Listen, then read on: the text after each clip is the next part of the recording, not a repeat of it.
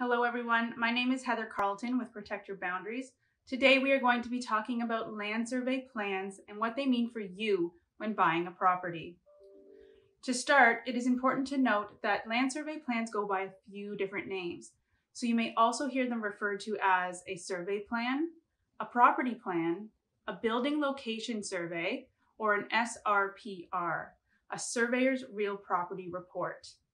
No matter which term is used to describe your document, they all serve the same purpose, and that is to show a diagrammatic representation of your property and its physical features. This means that your land survey plan will show things such as your house on your property, decks, fences, pools, sheds, or any other major landscaping that has been done to the property.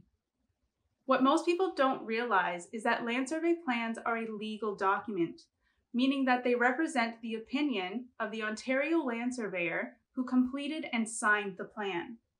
When taking into account that a survey plan is a legal document, it seems risky to purchase a home without consulting a survey plan. Now you may be wondering, why do I need a survey plan if there is already a fence or a hedge around the property? 98% of fences are not on the property line, so you want to check a survey before pursuing any bids or purchasing of properties. A land survey plan will show you where your boundary is in relation to structures and other features of the property, meaning that it will show you if a fence is encroaching on one side of the property or the other. You wouldn't want to buy a property where the fence was on your neighbor's property, and you wouldn't want to buy a property where your neighbor's shed was on your property. So you want to make sure that everything is where it's supposed to be before placing your bid. When you buy a new property, it's very exciting to imagine all the things you will do with your property. Maybe you want to add an addition, put in a pool, build a shed, or even just build a fence.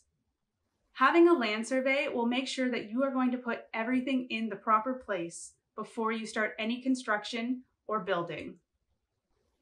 A land survey plan will also show you if there are any easements on the property. It is critical to know if there are any easements on the property, as this can greatly affect your intended use of the land. If there is an easement running through the property, you will not be able to build a pool where that easement lays. So make sure you consult your survey plan to make sure you're able to use the property the way you want to use it. If you are wondering how to obtain a new survey, here are a few options. You can have a new survey done as part of the buying process. However, this can be time-consuming and costly for most buyers, so only go this route if it is absolutely necessary. Your second option is to buy a historical survey online at www.protectyourboundaries.ca, where we have the largest online database of historical surveys available.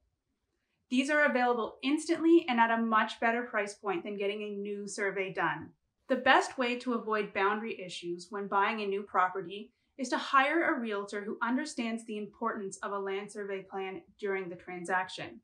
The best way to avoid boundary issues while purchasing a home is by hiring a certified Boundary-Wise agent. These are agents who have graduated from the Boundary-Wise Academy and completed all of their courses. Hiring a Boundary-Wise agent is your best bet in avoiding buyer's remorse when it comes to your property. Thank you for watching our video on land survey plans and buying a home, and remember to always consult a survey plan before placing a bid.